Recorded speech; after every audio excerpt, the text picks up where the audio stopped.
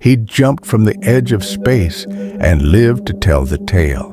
Meet Joseph Kittinger, a U.S. Air Force captain who, in 1960, rode a balloon 31 kilometers over 100,000 feet into the stratosphere.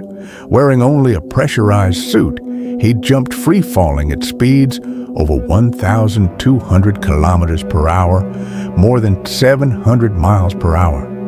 The goal? To test how humans could survive high-altitude bailouts. As he fell, he entered a flat spin, spiraling uncontrollably at 22 revolutions per second. But somehow, he regained control. And after 4 minutes and 36 seconds of freefall, his parachute deployed. Kittinger set world records for the highest jump fastest fall and longest free fall that stood for over 50 years. Would you jump from the edge of space? Let us know in the comments and hit like and subscribe for more epic true stories